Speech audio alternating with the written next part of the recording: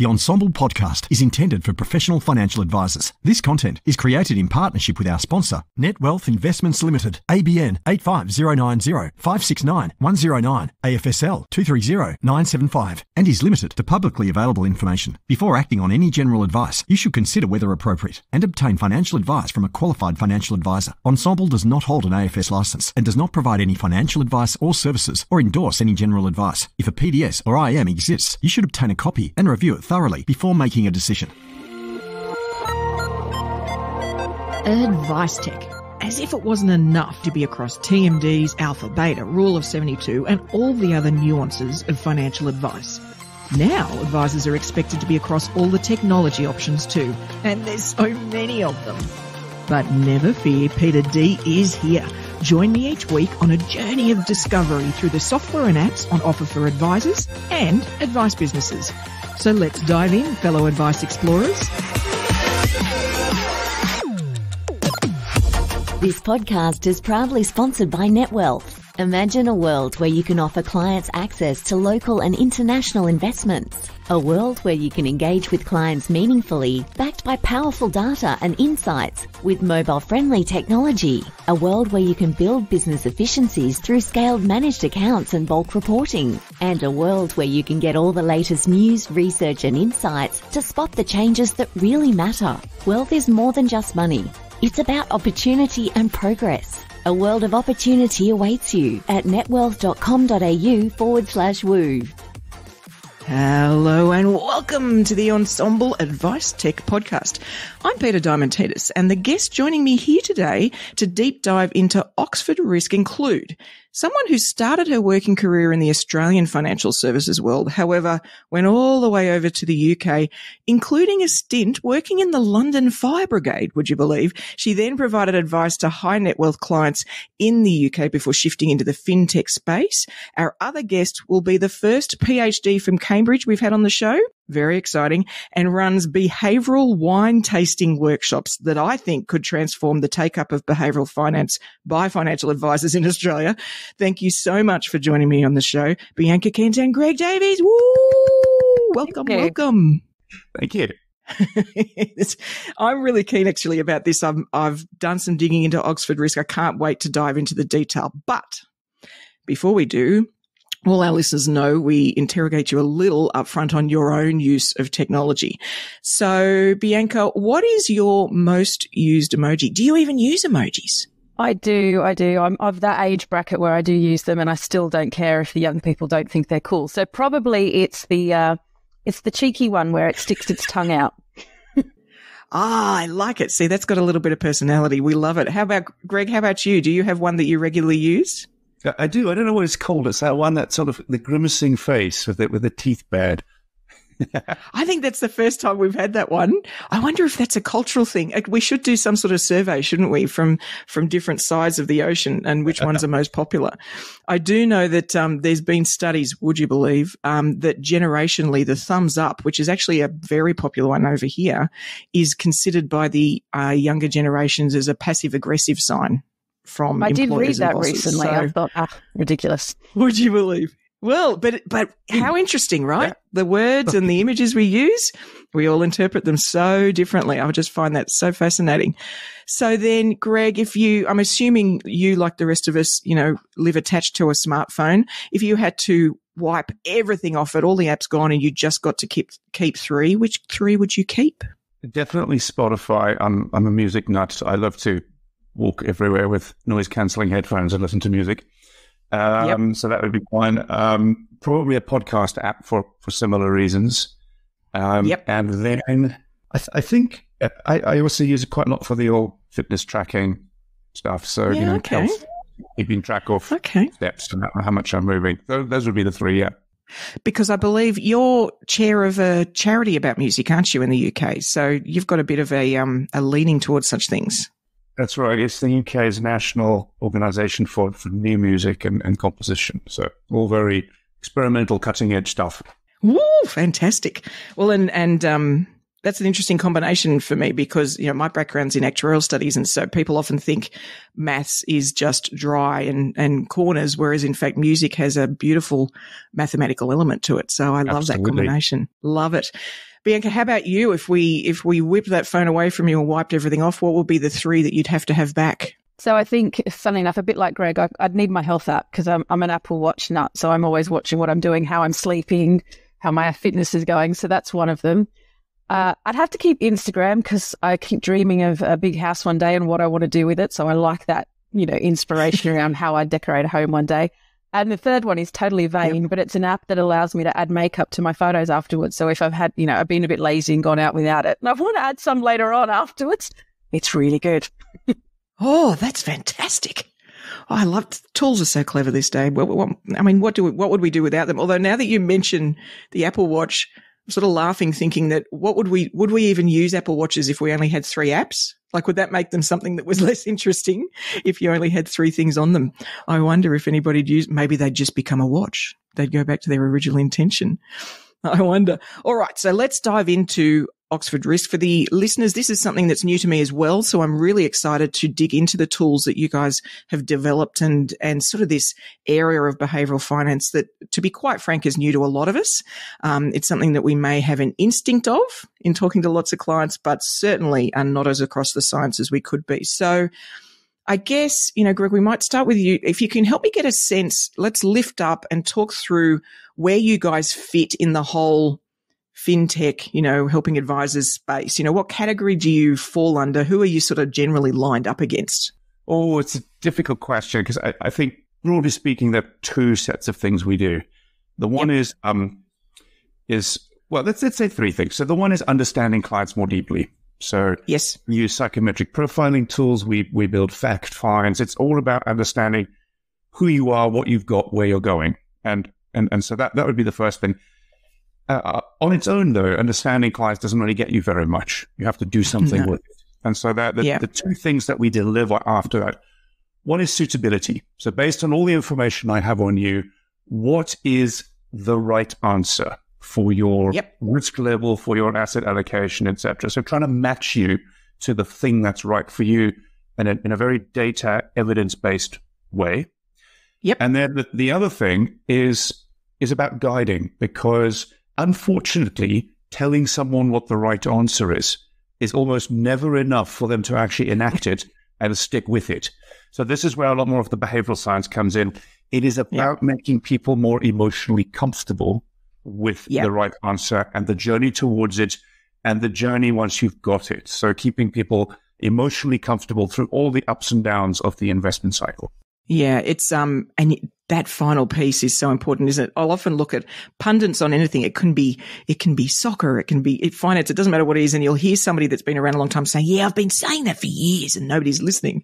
And I instantly process as, "Well, you're saying it the wrong way, then. Like, if nobody was listening all along, where's the story? How can we engage?" And so that journey is so important because none of us learn by being yelled at with facts. There's the journey element of that is so important. No, and arguably that's what most of the financial services industry has done for the last 50 years, is to go, we've crunched the numbers, we've built the portfolio, we've, drawn an efficient frontier or whatever there is, and therefore here is the thing that you should do. It's against that you actually, nobody buys a risk-return trade-off. People buy stories, they buy narratives. So you have to give them the story, you have to give them the comfort. And interestingly, they're going to buy the story whether it's good for them or not. And I think the public's reaction to things like cryptocurrency is a great example. We've had late 70-year-old clients come to us after having done a few things that weren't particularly the right path, and they've leapt onto this bandwagon, and it's stunning. That's so interesting because that's emotion, that's FOMO, that's all these things that have driven somebody to act in a way that you and I would probably argue isn't how they are, actually. It's not, they wouldn't necessarily assess themselves as high risk or willing to take a punt, but here they are behaving emotionally, So yeah, it's really important. Almost every deviation that we as humans do from good financial decision-making behavior is because we've been tempted by a shiny story somewhere. And, people don't like diversification because it means they have to hold boringly small bits of lots of things that they've never heard of. What we like is buying large chunks of things that we have heard of. And so, people will exchange a good portfolio of, a diversified portfolio of good investments for a concentrated portfolio of good stories, which is a very different thing. Yeah.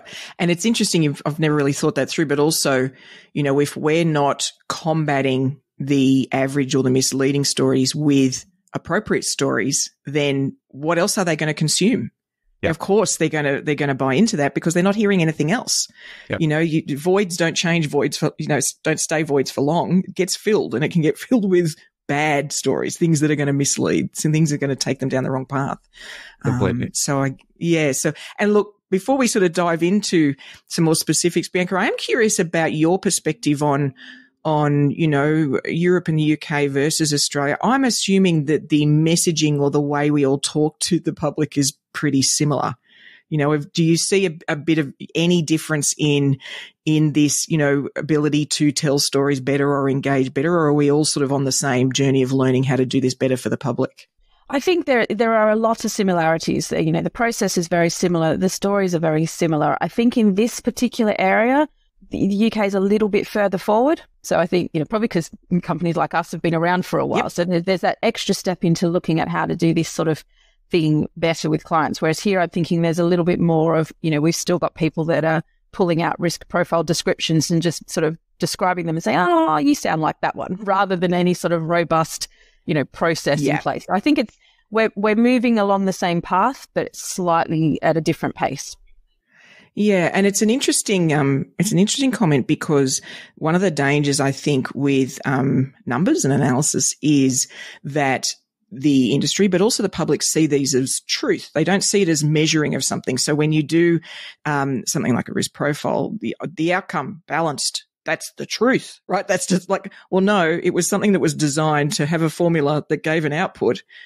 You need to understand the rigor of the thing behind all of that, or it could just be an output. It could be actually quite random or meaningless. And so I think, and it's a problem when we have numbers, because people see those as black and white. Whereas if you've been in the game long enough, you know that you can create numbers to show anything and prove anything. The rigor is so important. And I guess just taking a look at the content you guys have, I'm guessing that's a big part of who you are and what you guys do is that rigor. It's what's behind it. It's what supports these tools. Exactly. And it's not about just those descriptions. I was just going to say that it's not just about that. It's also about how that client is going to feel and react. And that's the bit that they don't necessarily get just from a description or a number. Yeah. And categorizing or labeling, all of these things can be helpful. They shouldn't be the only thing. And so I think that's where factoring in the behavior and potentially that journey, like you were talking about, Greg, I think is so important. So then so it sounds like we've sort of got these two elements. And let's start with I think it's called Investor Compass. Is that the key tool for advice practices or wealth management firms? Talk me through, like, what's the primary problem it was trying to solve? How did it come about such that and develop the way it has? What was it responding to? Well, I can give a little bit of the history there. So Oxford Risk for a long time really just did one thing. And it did it. This is before either of us joined, but it really specialized in risk profiling, measuring risk tolerance, and it did it with an extreme degree of academic integrity and scientific data measurement, etc. But all it measured was risk tolerance. And you'll know as well as I do that measuring risk tolerance is important, but it's only one small component of the whole ecosystem of what is the right answer for this client.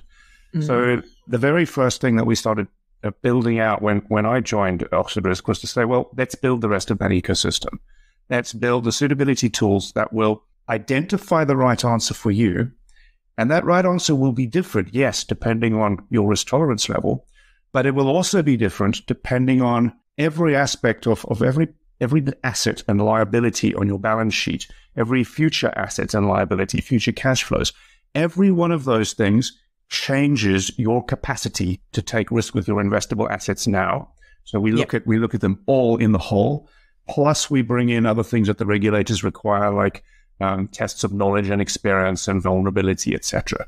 So that investor compass is really a very holistic view with lots and lots of moving parts, all brought together in a very consistent way into a big algorithm that goes, what is the right answer? What is the right level of risk for you to take, with a full digital audit trail of where that answer has come from and how it will change if your income goes up, if your plans and goals change, and if anything in your financial circumstances change, that answer will change. So it can turn suitability into something extremely dynamic and extremely defensible, because it's looking at the person as a whole, not just their assets and liabilities, but their future time horizons, cash flows, goals, and numerous aspects of their financial personality. Okay, so to give it a bit of analogy, for those who haven't sort of experienced something like, and to Bianca's point, there's lots of advisors in Australia that wouldn't have used a tool like that before. Then the difference is, what we might be using for a risk profile is sort of like taking your blood pressure. It's a point in time and it's for one single thing and you get an output. What you guys are talking about here is more like a full body scan that's quite dynamic, and it's going to adjust based on what's going on in all sorts of parts of the body. It's not just one element. Is that a valid sort of thing? It's got a lot more depth and complexity to it and adjustment than, just this one thing in time. I quite like that. I might steal that analogy. Done. I won't charge you much. It's all right. So then, okay. So I'm guessing, without you having said it explicitly, that the other things that are getting factored in, with lots of talks about ESG and other ridiculous acronyms we come up with in our industry, that those are some of the other things that you're factoring in now, that's part of the picture of this individual, is also what they're interested in, what they value, what they therefore, what lens they want to apply to where they put money. Is that valid? Yeah, yes, definitely. So within that, Greg's gone through sort of the major bits. The behavioural side, some of the things we cover are a client's confidence levels, their composure. I like to call it the freak out meter. Are they going to freak out when the markets drop? You've got that information, and that's all giving you that suitable result. And then we've got an extra module around ESG. So this is now how you can start talking to your client, identifying, are they interested? Are they a bit apprehensive about it? How do they feel about the potential? And this is sort of controversial depending on which advisor you talk to, as to whether there is a trade-off to invest in sustainable investments or not. Is the client willing to make that? So that gives you an extra layer. So if you've come to a sort of a level of investment risk that's suitable for them, then you're sort of looking at, well, do we need to put them in some ESG products or not? So it gives you that extra level around how to look at where you should put them. And the ESG thing is interesting. I think, originally when this all first came up, you were really looking at the same category of people who were, sort of standing in front of the coal mine, strapping themselves to the machine and stopping the things happening, right? So it was that sort of, extremist is unfair, but really extreme views or passion about something. Whereas I think where we are at now, and it's why we need tools like this, is I think it's now about broader awareness. People are really more aware that this is something they want to start thinking about, and they're not necessarily ready to act, but to help them understand a bit better about how they feel about it, right? So help get them that clarity, and then even just be able to tell them, and this is where your current investments sit. We're not talking any change here yet. Just that awareness, I think, it's sort of in that category of just sorting a little bit of your rubbish out into recycling bins. Like, it's nothing, it doesn't feel world changing, but it's part of the process. It's part of what we all need to go down to better understand these things. So I think it's really important we have powerful tools to help draw that out, because most of the public don't know what ESG is or what the individual elements of that are. And also, once they start to understand that, I've had a lot of people saying, well, of course I care about that. Like, they never realized their investments might not have. Like, it's one of those, what do you mean they're investing in that? What? And I'm not even talking about necessarily climate or anything like that. It could be gender equality in businesses, or it could be, governance, like all these things. Wait a minute, aren't they filtering for that already? It's such an interesting realization, I think, for the public, that they just thought that was already happening. Yeah, and we've done research studies of people's preferences for ESG across 4 continents now, and we get much the same headline answer regardless of where you look, that about 70 to 80% of people will go, yeah, of course I want my wealth to be aligned to my values. I want to do some good with my wealth. And it doesn't mean that they necessarily, want to walk around in a hair shirt and donate every penny to charity, but equally they want to feel comfortable that their wealth is doing some good.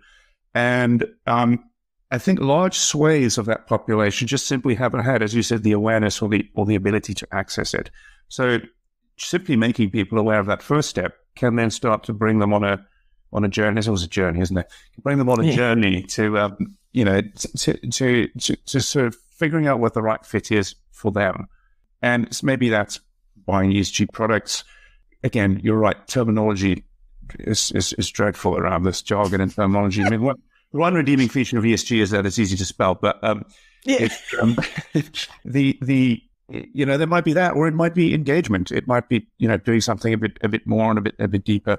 But trying to match people to solutions is really where we're at, because some people will be more comfortable with it, some people will be less. And the evidence suggests that for the people who really do like ESG in 2022, when the markets plummeted and everyone got bad returns, the Morningstar evidence that came out is that the funds in the world that were ESG labeled, the investments were much, much stickier, because people have a reason not to sell that fund. It's no longer just about returns. They go, well, I'm going to sell something on my portfolio because I'm scared. Well, the thing I won't sell is the thing I've got an emotional reason to hang on to. Interesting. Isn't that interesting? Because the emotion is potentially creating the better investor behavior too. So exactly. Not overreacting, not pulling out, not arm waving panic, it's how interesting that it's not because of the logical reason for that. It's an emotional reason, but who cares, right? If it gets the right outcome, that's a good thing. So that's an interesting insight in terms of for advisors about ensuring that our clients are more connected to where their money's invested, because that will make a difference. Because they're not making a choice to get out of that fund. They're making a choice to get out of that underlying thing, that underlying company or cause or whatever they've invested in. So that's an interesting difference and insight. Wow. Human beings, I tell you. Back to stories and emotional comfort again. Yeah, absolutely. Absolutely. So in terms of then the tools, then with, Investor Compass is clearly, operates within the advice practice, but the clients interact with it. Is that correct? So they might get sent some questionnaires, some sort of engagement tool. How does that work? Walk me through that experience from the client's perspective. Absolutely. So Investor Compass, the main tool is a web tool. So basically the advisors go in, they have their access, you can give your power players, etc. And you'll go in and set your client up and decide, what do I want to send them? So we've got the 4 modules. You might send them all 4 in one go. You might send them 2 now and maybe the ESG one later when you've, talked about them a few more things. And they can either fill it out online. So you can email it to them. You can email it directly from the system, print out a PDF if they're not technologically advanced. They can fill that out. And then, your administrator can pop the questions in later. And then the system will do all the calculations. And you get your result, which is on screen. So you can go through and show them images and descriptions of everything. And you can also have a report. So you get a client report and an advisor report for compliance that you can keep on their file that goes through everything, all the steps of how we got to the responses and the answer at the end. Fantastic. Okay. So there's an immediate output of that energy by them. I think that's something that's a bit of a flaw with advice, is often a process will be, extracting a whole lot of information from them and having to collate and them doing things, and then silence for a long period of time as we work. And then suddenly we slap them over the head with a 60-page document full of all sorts of scary things. So I like the idea that there could be quite an immediate report. They could get something that for their immediate effort of answering all these questions, they get something insightful. So I think that's a great win as well. Exactly. That's what I liked about it, because I agree with you. So often you get nothing from all that work you've done, whereas here you can actually start to read about it and think about it. And then potentially if the client's done it before the meeting, they've come with questions and they're armed to talk to you about what they've read about themselves. And they're usually quite engaged, going, oh, I didn't know I had low composure, and what does that mean for me, sort of thing.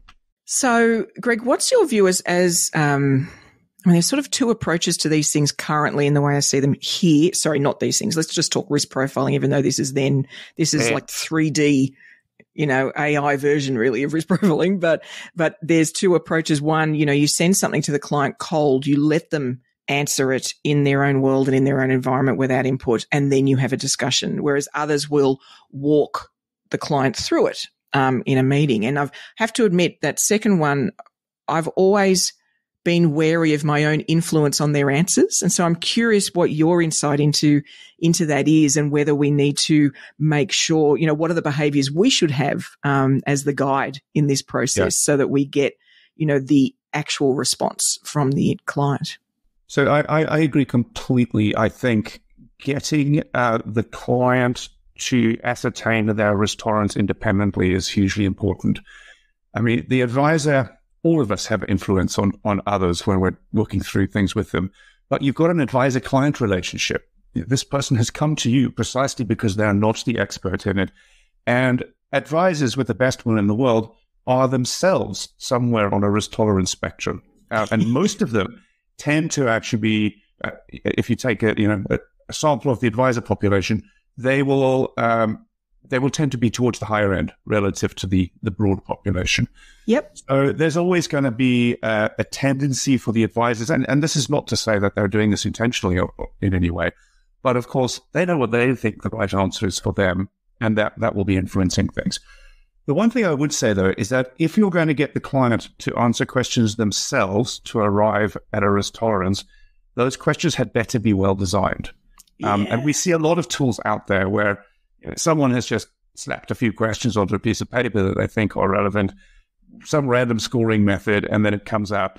We spend a huge amount of time testing hundreds of different questions on samples of thousands of individuals, figuring out, when we score it, how do we norm those scores to make, because some things people will naturally tend to want to agree with more or less. So there are biases in responses. You've got to correct for all of those things. And there are some extremely bad ways of eliciting risk tolerance. And most of them are bad for a very simple reason. If I'm measuring your risk tolerance because I want to build for you a portfolio you will hold for 5, 10, 15, 20 years, what I want to know is what is your willingness to trade off risk and return in the long run? Right. What we often, if I present with you questions and go, how much risk are you prepared to take? I will get an answer from you, but it is much more likely that that answer will be an answer to the question, how do you feel about taking risk this morning? Than your long-term willingness to trade off risk and return.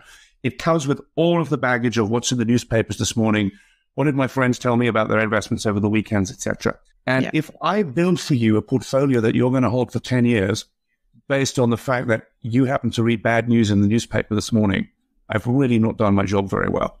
So it's very important to make sure that we're measuring the right thing there.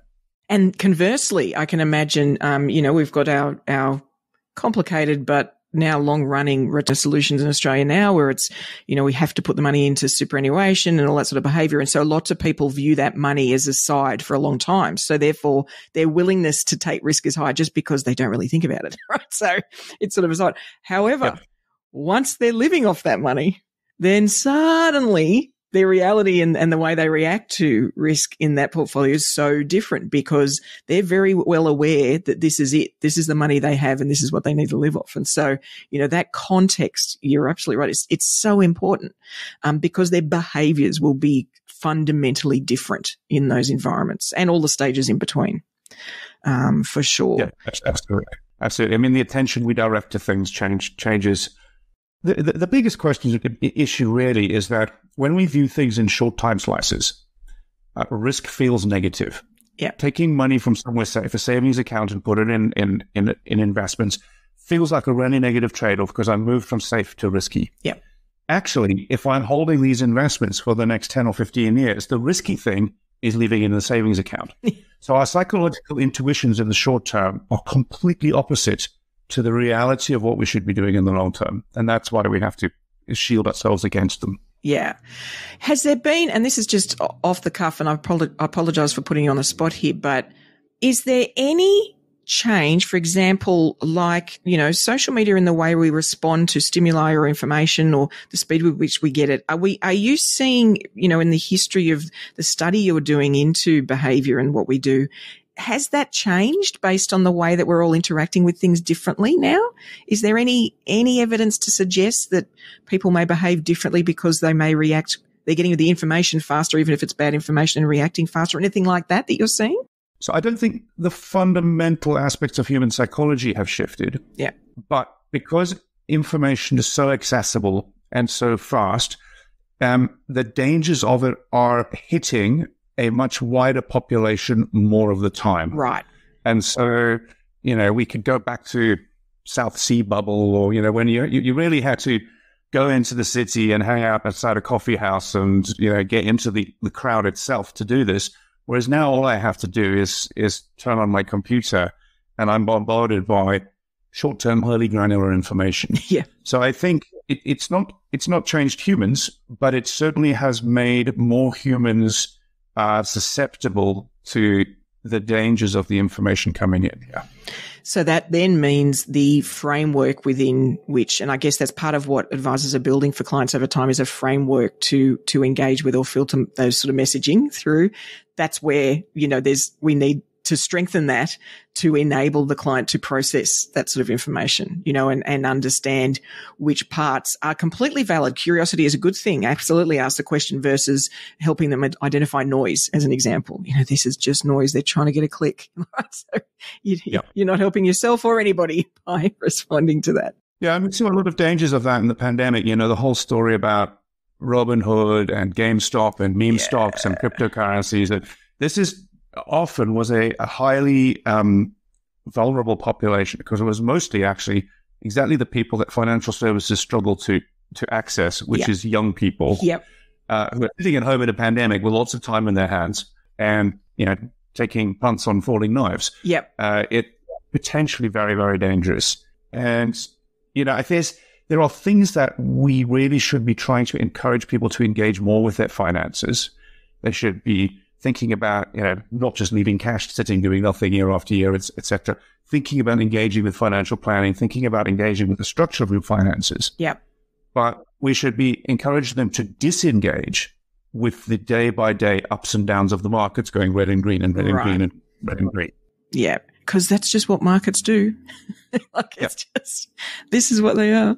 So, Bianca, in terms of practices that have, rolled this, or folded this into the experience, who do you see that this works really well for, and who do you think either struggles or find, they might play with it a bit, that then don't roll it out? Where does it really land, and is it down to the way they implement it, which I'm betting it is, but how do they fold this in well into a practice? So I think, if we look at Australia at the moment, we're still relatively new. So we've started to mostly work with some smaller sort of boutique firms who are finding it easy to slot something in, because they've not got, lots of different processes, and they're probably a lot slicker with where they are. So we've had some good clients that are starting to work with us in that space now. If I look wider into sort of our UK client base, we've got everyone using it, from sort of one-man bands to large nationals, licensees, private banks, retail banks. Pretty much everybody does, because we can work it in different ways. We've got the web tool that you can come in, use straight away, but we've also got an API suite. So if you're the type of business that actually likes to build your processes and link them all together, you can build it in the way that you want as well. And we also do integrations. So that's another way. So when we work with firms that are, either doing the integration themselves or working with CRMs that we integrate with, that's where it also helps, because you're saving that double keying, bringing all your client information in to make it quicker, and that makes it a lot easier to use. And we've started building integrations in Australia, actually, already. We've got our first one with IntelliFlow, who are another new launch out here, and we're looking at Xplan next, hopefully the next couple of months. And after that, we're going to work on client requests, so which CRMs people are interested in and out here. And look, the I love tech. Clearly, I'm hosting a tech podcast, but and integration is one of those. It's like that green tick that's like an automatic interest for me. So if you integrate, woohoo! I really want to understand better. But I do think that it is easy to focus on that almost first before seeing the wins you can get out of the tool anyway. So it's interesting, isn't it? It's I find myself going, oh, it integrates, yeah, but then actually, I could just implement something like this in the practice and would see value anyway, even if it was manual, even if we had to, re-enter or rekey or any of those sort of things. Those things are solved by members of the team. You can have people that solve that. Whereas, rolling this out so that it can truly impact the clients and their experience, I think, that's where the real gold is going to sit. And I guess to that end, is this something that when people start or practice starts, it's really just the advisor, the client, like those are the only users, or do you find that the rest of the practice in terms of the process or the way they roll it out can get involved? Can they, utilize the tool and take part as well? I think it's, it's predominantly the advisor, but it depends on the practice. So we've got a lot of companies that rely heavily on paraplanners to do a lot of that work, preparing the client files, actually doing the reports afterwards. So they get very involved with sending out the assessments and then looking at what's happened afterwards and prepping that information for the advisor then to have those discussions. So definitely, I think advisor and your paraplanners are very well into that process. Well, now there's what we've started doing actually now for a lot of our sort of medium-sized and larger clients is also just the management information that you get out of this, because we have individual personality measures on multiple dimensions of every one of their clients. So we can start to use that for attitudinal segmentations, help people understand their client base much more effectively. And this is where some of the guidance stuff comes, because imagine you have an incredibly volatile week in the markets. And on Monday morning, all your advisors come in, if you're a reasonable sized firm, and they sit down and turn on their screens. And what you want to know is, how do I best deploy my time as an advisor to where it's most useful?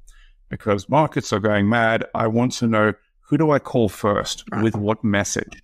So if I know, the system is going to tell me which clients have logged in over the weekend, what their portfolio has done in the last week or the last 2 weeks, which of them have composure scores that are low or impulsivity scores that are high, or confidence scores that were low. So we can look at different segments of that population based on behavioral attributes and what we're observing in terms of their interaction with their finances online, etc., and start to make sure that as advisors, we're actually empowering advisors to use the really valuable human interaction they've got, but in a much more targeted and focused way. Interesting. And as somebody who does lean towards trying to find one-to-many solutions as well, then, the content you could be pulling together, if you start to see themes or groups, then you could start to really tailor content to specific behaviors.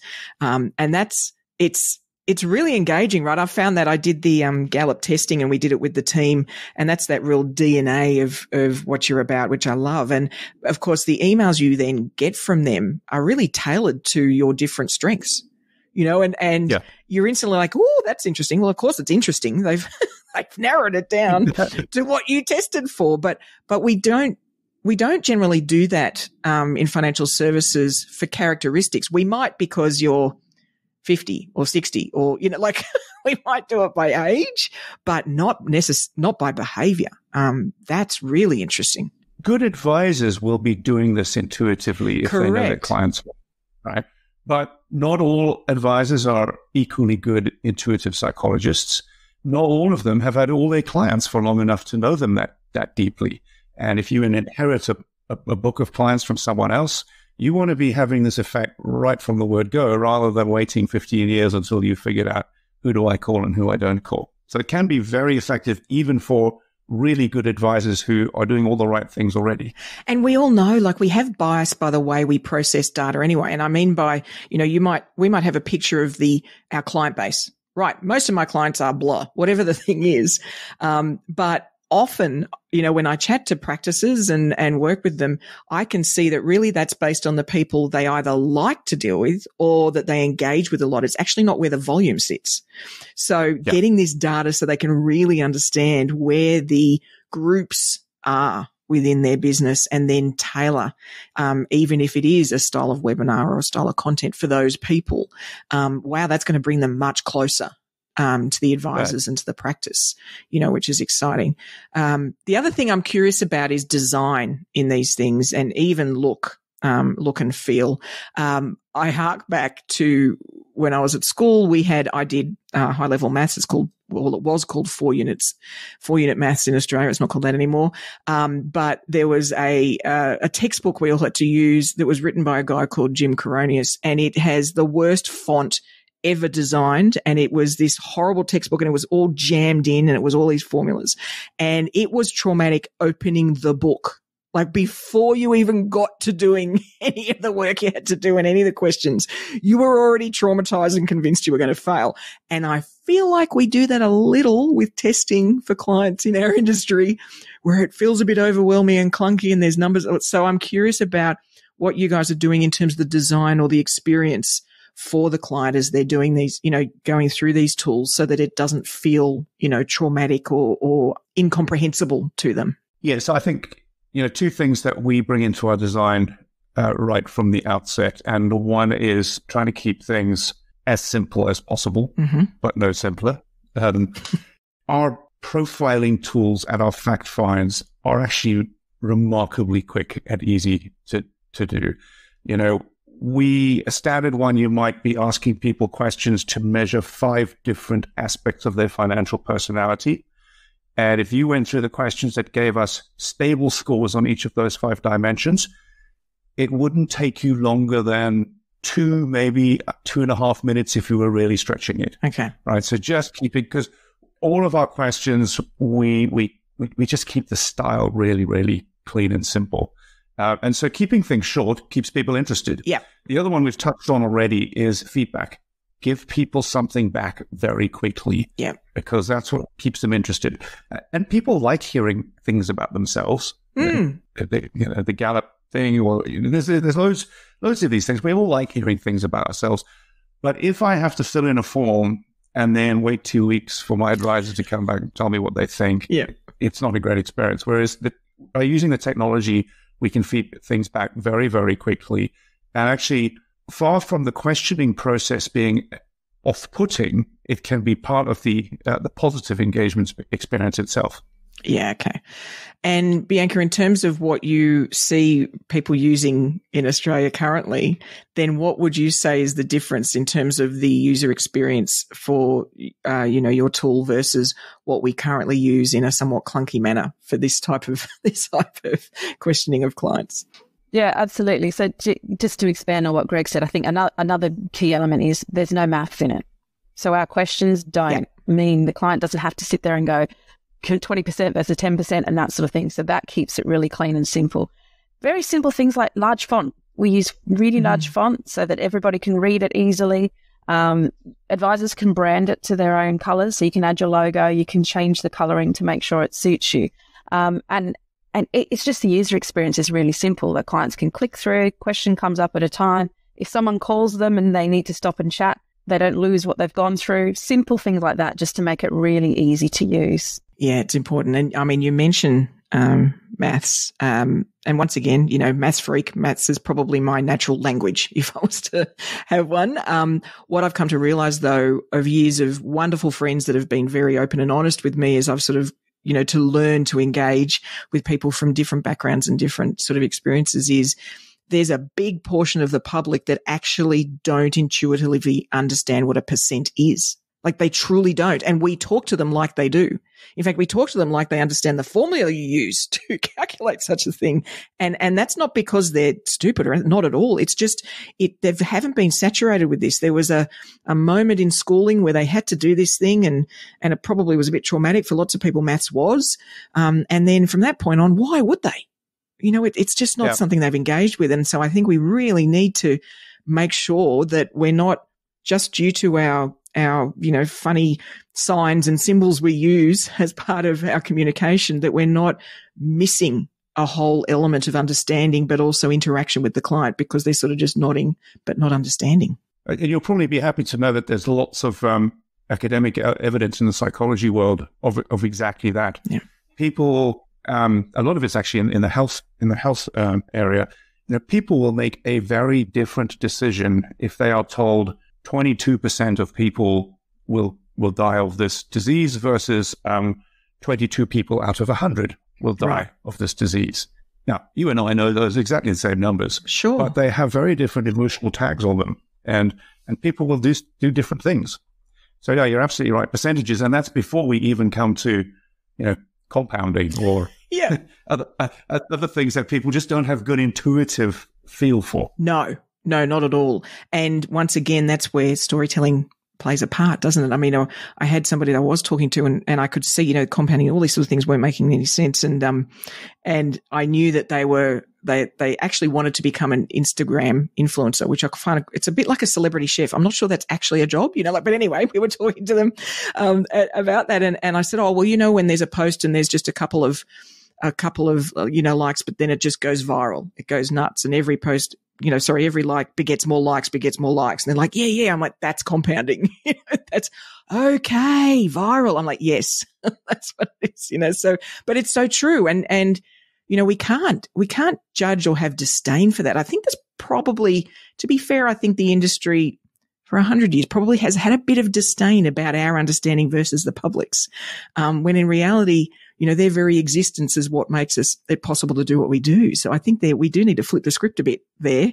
And it's not about talking at their level. It's getting rid of almost the acronyms and things we hide behind, and communicating in a real way, such that you can really draw out behaviors, because it will be so insightful for them. They'll learn a lot more about themselves. It's one of the areas the UK regulators are starting to look very closely at information presentation and its effect on decisions. And you could take two people with exactly the same portfolio, and one of them, you send them a report every week showing how all of the 50 things in that portfolio have done in the last week. And that person is going to see things flashing red every week, and they're going to be nervous and stressed and anxious. Or you take the same portfolio, and every 6 months you send someone a report showing how the whole portfolio has been doing on a rolling 3-year basis. Yeah. Same portfolio, that person may never see anything red. Yeah. And they're in a completely different emotional state just because of the design choices of the information you've put in front of them. Yeah, absolutely. Absolutely. And because ultimately as well, what you're giving is context, not information. And that's not necessarily easy to do, but it's absolutely necessary. And it sounds like then what you guys are providing in these tools is more context, because it's not just the context of the outside world, it's the context of the person that's absorbing it. So it's sort of bringing those two things together so that we can really make it match. So then, Bianca, in terms of current users, are there any elements of the tech or the tools that people just don't really quite take advantage of? They're like, I can't believe more people don't use this. Like, are there any little gems in there that you feel like more people could take advantage of? I think the one area that we haven't had as many people use is probably the risk capacity module. And I think some of it's down to, they're doing maybe cash flow elsewhere, so they're thinking it's sort of a double up. So that's one area I think people should use a little bit more, because our version is really, it's not a cash flow, but it's a good risk capacity, and it brings their whole story together. So I think that's the one area that if they're not using it already, really should be using it. Yeah, okay. And in terms of the way that a practice can then engage with this, is it easy because all of us, have so many tech, let alone processes, let alone products to consider and fold in. Is it easy to, for example, use the tool, engage and just use the tool, say with the staff, okay, let's try this out. How do you experience like this? Is it easy to do that and sort of almost trial it out before you then roll it out completely? How do you guys engage with a practice in that sense? Yeah, absolutely. So I think, when I'm doing trials with different firms, the first thing I suggest everyone does is that everyone actually completes the questionnaires themselves. So do it, find out what your investor personality is like, see what the client experience is, so that then you know what your clients are going to experience. To me, that's the number one thing. If you know what your clients are going to experience, you can then explain it to them better. But otherwise, that helps teach them. And also then you can get your staff involved. So say, for example, you've got existing clients and you don't want them to have to fill out their assets and liabilities. Your administrator can do that. So the tool lets them do that. And then the client can then finish all of the stuff that they need to do. Yeah, fantastic. And so so there could be a journey that then you could almost take somebody down where there might be a call to talk them through, okay, this information, and that could be from a support person. Let's just get that in. All right, next step, get comfy, get a cup of tea. We're gonna dig a bit deeper, do that on your own, and then there'll be the report. Like you could sort of design a way that you engage with the client to extract that information such that it doesn't feel like an extraction. It doesn't feel quite as painful as it otherwise does. So that's exciting. That's an interesting way to go. In terms of then the future, so Greg, I'm imagining there's sort of things you guys are working on or elements you're adding. So I'm curious about the next ones, but I'm also curious about gee, I'd love it if, down the track where you could take this. So talk to me about where, Oxford Risk is going and what you guys are doing, but also maybe even where you and Bianca, I'd love to see this go this far. Well, see, the whole ESG world is still developing because it's new and the regulation is coming and catching up. So that's one area that we will continue to be developing heavily. We're, in my view, really, as an industry, only just scratching the surface of what we can do with personalized communication and content and matching engagement, hyper-personalizing it to what we know about someone's personality, etc. Right. That is the bit where I really think we've got the baseline, we've got the personality profiling tools, we know a lot about what we want to say, but to hugely systematize that, so those systems are supporting advisors. That is the really exciting bit. And then the one for the future for me is a lot of what we've been talking about here is investments. And we've done a little bit of work on this so far, but to broaden it out from investments to look at someone's whole financial position, financial well-being, debt management, savings behavior, investing, the balance between short, medium, and long-term, etc. Once we've built and tested that these things can effectively help people make better investment decisions or give better investment advice, there's absolutely no reason why the same engagement tools can't be used on a much broader range of people on a more holistic view of their wealth. That's pretty exciting because I actually think that's when you really start to shift the dial. Because to be frank, there's no point talking about investing if you can't spend less than you earn. And so, I mean, it's natural that's where we all live. So that's where we've started. But I agree with you in terms of impact, wonderful, joyful impact. That's where it's going to be. And interestingly, I think certainly in Australia, and I'd be curious about the UK, I think there is some skepticism in government, but as well in financial services about, but people just aren't going to pay for that. Or they won't pay for advice. And I'm like, well, I think what we've proven is they won't necessarily pay for the advice the way it's given now, whereas if they could get transformation in their day to day, and how they feel about their cash flow, I actually think they will, because it's material, and it's immediate.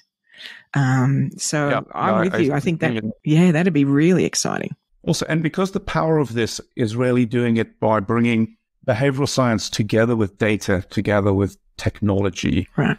It's scalable, right? Once you've built it, it's absolutely scalable, and therefore your marginal cost of delivering this to people who perhaps won't or can't pay very much for it is very low. Yeah. So I'm quite positive about the ability for these ideas to reach large swathes of people who genuinely need it. I mean, of course, we have to build it and we have to demonstrate the business case, etc. But I think there's a lot to be done still.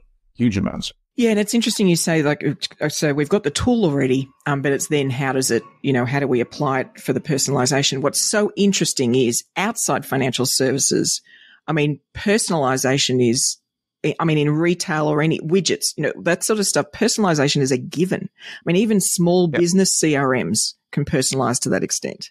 So it's sort of stunning that in financial advice and financial services that we just haven't got there. you know, and even to the extent of large insurance companies or platform providers, or they're still not, they might to the extent of your age, but they're still not doing that. And it's so stunning when this other side is just nailing it. I mean, and a simple example that everybody's experienced is Amazon and what you see when you log into Amazon. Like, it's the ultimate personalization of your experience. Like, when I log in, you know, each three of us would see a completely different Amazon when we logged in, because they're collecting that and learning, you know, how to put what we want, or maybe not need, but want in front of us. And so it's not like the tech or the skills need to be developed or built. We've just got to learn from the others that are doing it well, I think. Yep. Yeah. So, and Bianca, in terms of you watching this, like you say, it's so early here in Australia for this. Then, you know, what are you hoping or looking to see down the path of either where this applies or where you guys can take this for the, you know, Australian financial advice or the Australian consumer? Well, I think really, I hope, you know, we're helping all of the advisors out there. You know, I think this is, our goal is to help advisors help their clients make better decisions. And that's what we want to do. And I think this is, you know, something that is going to help everyone. So really, I'm going to be speaking to everyone over the next, you know, 6 to 12 months and helping you make your clients' lives better. And I mean, it's almost a perfect storm for this sort of tool. I think after what we've all just gone through, then I think even if it's not related to finance, I think we've all become very aware of how our behavior responds to external stimuli, right? Whether that's a pandemic or a lockdown or whatever happens. I think we're all becoming a bit more aware of the fact that there is this dynamic interaction that goes on and our behavior does get influenced. So I do think there's a great sort of wave of understanding we can ride for these tools to help people give that insight. Is there anything we've missed, like any big chunks that we've missed or parts of the tool you feel we should cover off? I think the one thing I'd mention is that we're very close to launching an updated version of the tool with some great, you know, new graphics to make it easy to use, but also a bit of functionality that I think is going to be really useful is a portfolio risk tool. So you imagine you've got a new client that's come to you with a whole bunch of existing investments. How can you look at that risk level compared to the way you measure risk now? So you're able to put that into the tool and it's going to straight away give you a risk score for that portfolio. So that you can say, oh, okay, we've actually assessed that you're a medium high risk, but your current portfolio is only low. So you are not where you should be. So that's going to really help you in the advice process, particularly when you're looking at new clients. That's fantastic because it's so powerful almost to have those. It's like a traffic light tool, right? It's just something that line in the sand, you're above or below, let's take some action, as opposed to here's our 47 comments on, you know, it doesn't help them frame what you're trying to put forward. Fantastic. Anything else, Greg, you feel we've missed or that you want to jump in with, or any insights you think that our listeners could benefit from? I would just maybe expand on that last point that Bianca was making. I think, you know, we are very consciously a behavioral company, and that's our DNA. But equally, behavioral science and behavioral finance on its own isn't that useful unless you are wedding it to a really deep knowledge of traditional quantitative finance and portfolio theory, etc. Yep. And you've been, mentioned, you know, your maths background, and I also originally have a quant finance and maths background.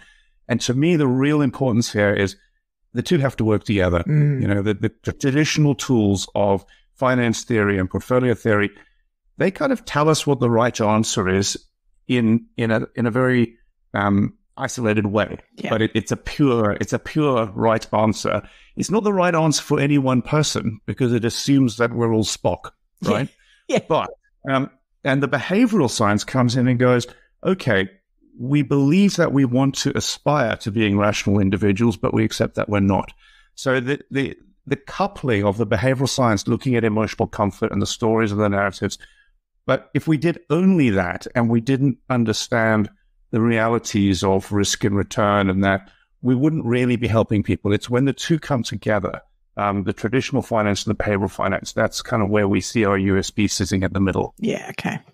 And that's what's difficult, right? That's the hard part. Yep. The others can sit in isolation. It's the blending of the two. And that's true of anything. Anytime you bring, you know, two sciences or two elements together, that's where it's hard, is the application in the middle. But I think, like you, I think that's where some magic is going to happen. I guess that's really where the alchemy is, right? It's that little bit. And it's going to look like magic, but we know it's really science. And, it's going to be really wonderful in terms of the impacts it can have on clients. Alrighty, Advice Explorers. If you'd like to find out more about Oxford Risk, then the website link is in the episode show notes, along with Bianca and Greg's LinkedIn details. So please feel free to reach out to them. I'm sure they'll point you in the right direction of who that you should talk to. I'm imagining Bianca for the Australian advisors, probably the first port of call, but I would encourage you to follow Greg. He's got some great content on, this sort of behavioral finance insights and really understanding how we make it real, for our clients. Look, thank you so much for joining us. I've really enjoyed this conversation. I think, these tools are the sort of things that can take us away from talking about returns and markets and start talking about human beings and the way we behave. And I think that's how we can really transform our industry and the way we engage. So thank you for your time. And can I just say that, Greg, I really think we need to get you out to Australia for one of these wine behavioural tasting experiences, because I reckon you guys would get everybody signing up at that point. I would do that with pleasure. So, Bianca, your one task of the podcast this episode is to get him out here. I think we'd all love it, and I love learning through something that's parallel but not the same. So I think that's a great way to go. So thank you so much for joining us. Thank you very much. It was lovely. So, are you a current user of Oxford Risk? I'm really curious if you have. And in fact, I'd love to hear from you on the Ensombl platform. If you are one of the sort of earlier users in Australia, I think, we'd all be fascinated about how you're finding the tool. And in particular, how you made that transition from maybe some of the older school risk profiling, data collection, all those sort of tools into something like this. And as I think about, tools and the way they've approached this, the behavioral finance sort of angle, then, I'm really excited about the possibility that we can start, using these tools for the one-on-one experience. Absolutely. The early entree into our practice, into the way we can add value, but that then over time we can also take those insights we've gained on that individual and deliver hyper-personalized content and engagement. That is something that will heighten the way they engage with us, and even the way they perceive their finances, if it really feels so personal and such that we understand them that deeply. So they don't get the generic newsletter. They get something very short on the email that's dealing with, wow, I bet you're feeling like this about whatever's just happened in, say, the news or markets or, those sort of things. So I think this concept of hyper-personalized engagement over time is something we should all aim for. Now, what does that mean, Peita? Right. So we're probably going to have to start to shore up the CRM data we have on clients, the way we collate it and the quality of it, get some real rigor to our teams, understanding that we've got to keep that data up to date, because as we're going to fold in insights from a tool like this, then the quality of the data becomes important, and it being kept up to date and it being relevant and timely. So, the sort of sanitation efforts for our data and our client data and our CRMs will play a part to how well we can deliver that. Now, as you know, there's only one skill we need to become bionic advisors, and that's avid curiosity. And we have spoken in previous episodes. I did mention ChatGPT. Now, I've been getting a lot of questions from the community about artificial intelligence and, is this the end of the world? All those sort of things. And so I thought, rather than talk about a particular app, we might just chat a little in this Curiosity Corner, this week's episode, about artificial intelligence. Now, last night I watched a John Oliver episode, who's a talking head from the States, but part comedian, part commentator, part rabble-rouser. But one of the sections of what he spoke about last night was on artificial intelligence. And what was interesting about what he was saying is, the current tools we're all looking at, ChatGPT, these image creators, those sort of tools that we're seeing and that are, turning up on the news and morning radio and all those sort of things, these are narrow tools, meaning they're designed to do one thing and its sort of related tasks and learn how to do that one thing better over time, right? So that's where its learning and its development is. It's quite narrow.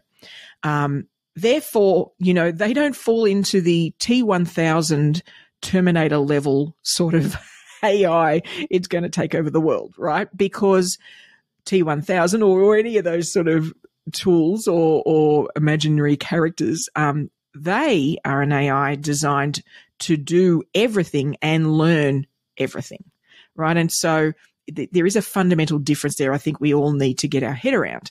That said, just because they're narrow and therefore don't have immediate plans to take over the world doesn't mean there aren't some downsides we sort of need to take into account. And one of them is they only learn from what we feed them as data. Now, in the case of and John Oliver actually talked about this, and I thought it was really, really interesting. And I mean, while sort of funny too, but really interesting. He said, there's an AI tool that was developed in the healthcare space to identify skin cancers. What a wonderful thing. And here in Australia, I mean, can you imagine, right? Very quickly identify whether that's a skin cancer. And after going through hundreds and thousands of images that were put through the tool, what was interesting is what it learned that rulers are malignant.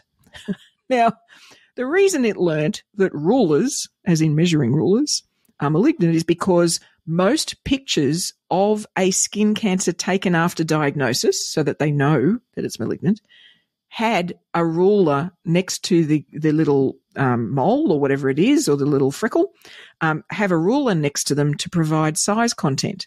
So the tool learnt that the ruler is malignant, right? Now, that's the thing that's interesting about these tools, right? Rubbish in, rubbish out. And I'm not saying that study was rubbish or anything like that, but we need to be conscious of what we're putting in because these tools are literal, right? And they're going to take things literally. So for the AIs we talk about right now, and in a previous episode, we chatted about ChatGPT and others similar, then what they're being fed is the internet, and the internet is wonderful and resourceful and has so much wonderful information. It also happens to have all that negative, aggressive, racist, sexist, and otherwise not great content, right? All of that lives there in the internet. And so if there is a bias, and of any kind really, it may not be sexist or racist or any of those things, but it just could be a bias of any kind in that data or in the internet, then the tool being fed that information very quickly incorporates that bias into its outputs. So what that means is, for example, in financial services, it could mean that it's seeing the history. There's a bias towards rapid growth in markets, depending on what time frame you give it. Therefore, it's going to have a bias to assume that there's always going to be growth. Or, there's all sorts of ways that we can start to see that this could go wrong, and the challenge is there's a whole lot we just won't be able to predict either that we never would have thought of. So I guess this is not me being doom and gloom, I'm really not that human being, but I guess, as we use these tools, we need to take this into account. What information is going in, therefore, what am I getting out? Doesn't mean we don't use them. It just means we do it with our eyes open, our minds open, maybe even our hearts wide open, right? So that we can think about the emotional impact of these things, the emotional information going in and therefore what comes out.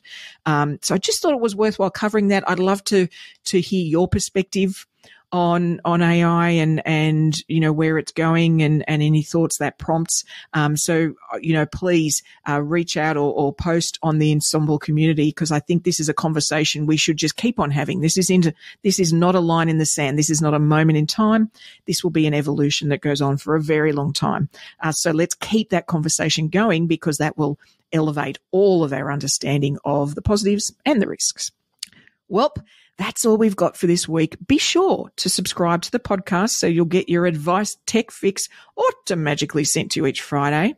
And, I'd really love to hear what session or webinar you would love me to run in the future. You know, what how-to session, what hot topic would add the most value? You know, is there a particular section of AdviceTech that you'd love an introductory session on?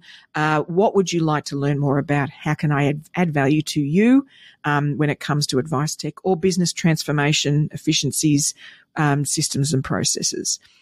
If you're keen to have me as a speaker at your dealer group's next event or your association's next event, please don't hesitate to let me know and I will happily reach out to them. You can find all of my details on LinkedIn at /PeitaMD. That's PEITAMD. Otherwise, I'll look forward to turning up in your earbuds next week. And remember, Advice Explorers, stay curious.